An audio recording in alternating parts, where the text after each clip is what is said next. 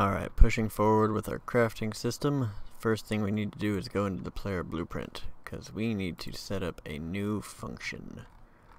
So over on the function list, I'm going to add one called craft item.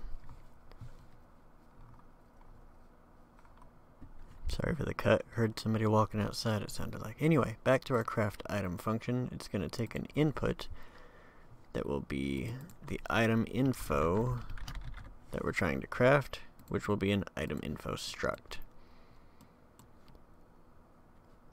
So first thing we can do in here is just go ahead and promote this to a local variable called crafting. It's not registering, is it? No. I'm going to call it crafting item. Alright, so now in our crafting icon button, we need to add an onClicked event.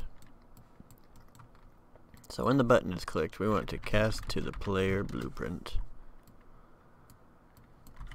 get the player character, and then call that craft item function that we just made. We're going to feed our item info into it. Could not find the oh, if you get this kind of error ever, it just means I forgot to compile this one. Alright, so now back in the player blueprint. So once we set the item info coming into a crafting item, this will just make it easier to get later on in the graph. Once it gets a little bigger, we're going to break this item info open. We're also going to go up and grab our inventory. And we need to do a for each loop on this. But we'll move this over a little bit first, because we also need to get our keys and values from our recipe. So I'm going to move this up and in place. And move this up and in place. And then if you highlight this, you can click this hide unconnected pins, and it just kind of cleans everything up. So I'll just do this. It's because I'm OCD a little bit. Now from the values, I'm going to hook up to that for each loop. And what I want to do is I want to break my item info open in each slot and see if it's equal to any of the ones in here. So from the keys, I'm going to do a for each loop also. I'm going to hook my loop body to the execute on this one. And I want to see if the item class equals any of the items in here.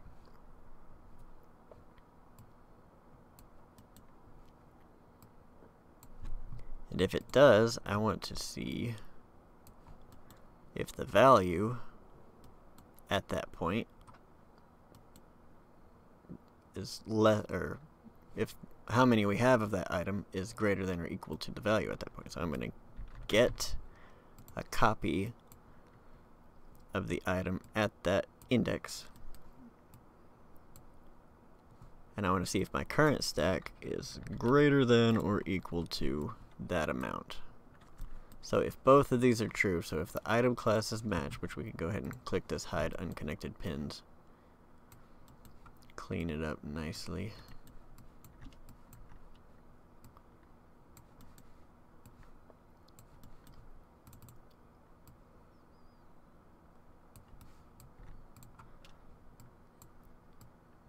So if the item classes match and the current stack is greater than the value associated with the same index that the item was found at, which remember the value is how many we need, the stack is how many we have. So if the current stack is greater than and this, then we want to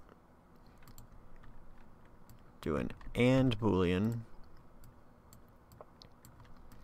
with a branch right here off of our loop body.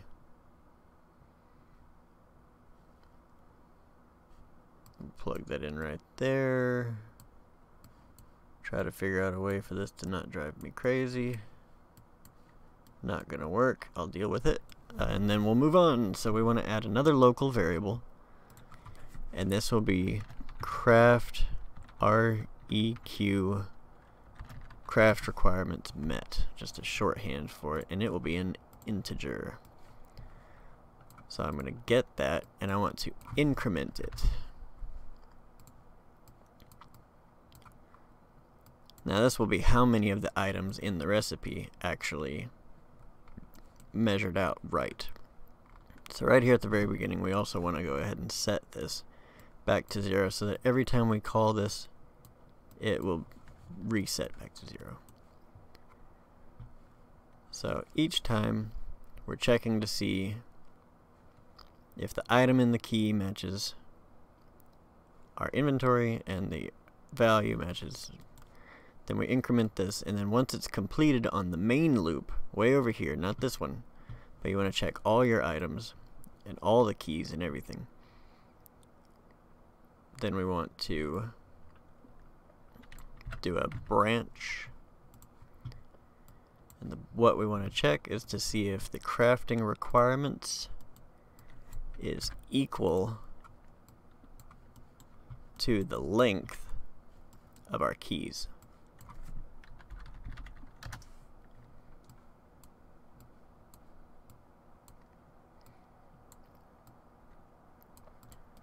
And if true, then we want to go ahead and pick up item, because that means we had enough of all the items to be able to craft it.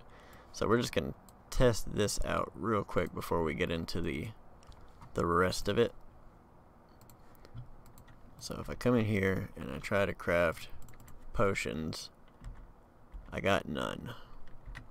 Now if I pick up, how many did I say?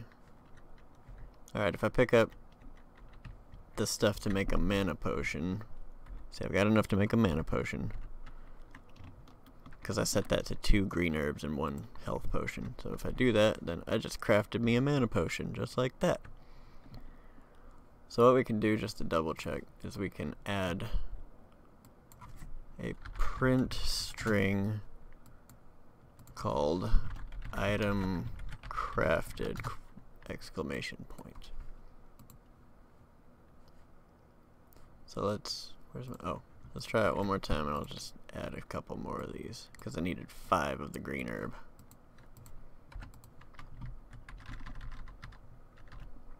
So I got 5 green herb. So if I try to craft it, item crafted, there it is in my bag. Alright, so now the next part would be removing the item. So if it's completed and we've crafted the item, we can get rid of this now. Then we need to do partially the same thing over here. So let's grab our crafting item, break it open, because we need our recipe. Oh, we need the keys again, and the values again.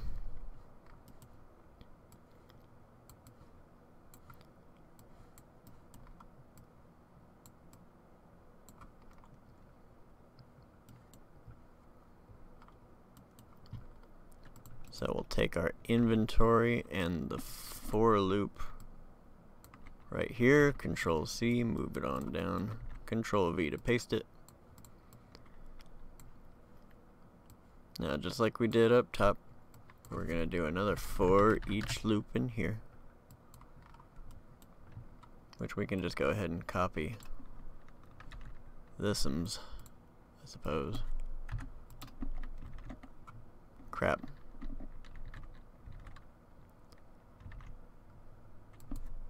Okay.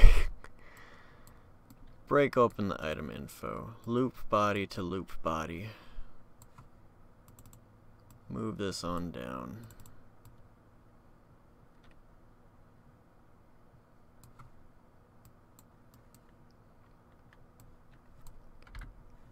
See if the classes match. Then we want to get copy of the value at that array subtract 1 from it because we are going to be using a for loop. For loop. Not a for each, but a for loop.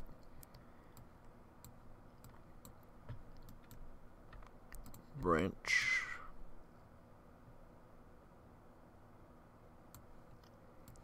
Hook that up. So we want to find the items that match.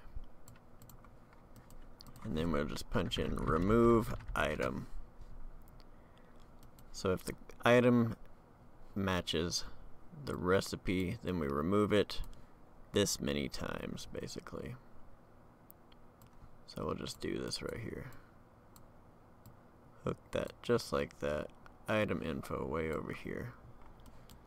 Now it's gotten late. I've gotten tired. I'm probably not explaining it very well, but what we're doing is first we're checking our inventory to seeing if the actors and values match our inventory's class, and to see if our current stack of that item is greater than the need. If so, then we're filtering it through this craft requirements met, because if we have 3 items needed, then we need to make sure that they're all greater than the other. So then once we do, we're seeing did the craft requirements meet the length of the thing, because the length, remember, starts from 1, 2, 3. So will this. Well, it won't start, it'll be at 0, but if it's at 0, then it's, yeah. So if it is, then we're picking up that item, we're measuring the recipe against our inventory again, and then finding each element in our inventory that matches and removing it X amount of times, the X being how many of it we needed. So then we're just filtering it through our remove item on a for loop to repeat the process, because we set our for loop up to remove only one at a time. So now if I jump in here and I craft a, well, just to show you, I have 5 green herb. So if I craft a health potion, now I just have the 1 health potion, no green herbs, which I actually need to show y'all the next part. So I'm just gonna set 3. Alright, so if I pick up all the green herbs and 1 health potion. So I have 8 green herbs, 1 health potion. I craft that. Now I have 2 health potions, 3 green herbs. And if I craft the mana potion, oh wait, yeah, we haven't set up the fire need. So I lost 1 health potion and 1 green herb, but now I have a mana potion. So yeah, there's our crafting system so far. Let's check the time on this video, 12 minutes. Alright, let's set up the need for fire. Alright, so in the player blueprint, all I'm going to do is I'm going to add a boolean called near flame ? That I'm going to toggle back and forth just with a key press for right now, which will be my 4 key. So on pressed, I'm just going to flip flop back and forth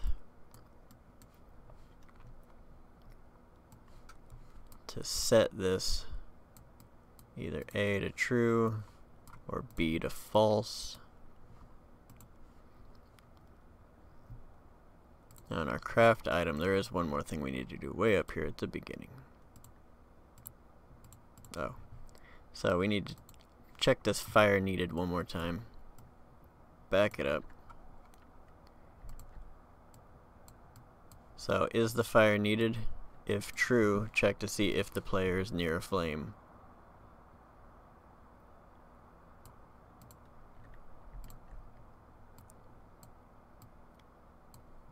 And if true, then we feed it on through. If it doesn't need a fire, then we can just feed on through and not worry about it.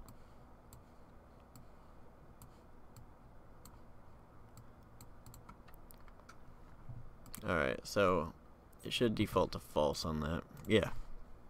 Alright, so let me jump in. Let me add one more print string just to show you. Just to illustrate it a little nicer. Need fire. Alright, so if I jump in and I pick up all this stuff real quick. So I've got all that, and if I try to craft a mana potion, I need fire, so I can't. But if I hit the F key, not the F key, what is it? The 4 key. And then I try to craft it. Now I've got it. And if I hit the 4 key again and try to do it, I don't have the stuff, but it should still be.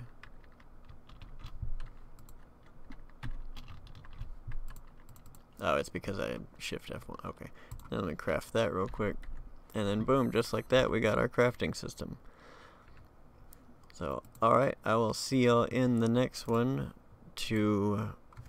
for one of those skippable videos if you don't want to see, but I'm just going to be expanding on my own data table just to show you a bunch of different stuff. So, alright, I will see y'all in the next one. Bye-bye.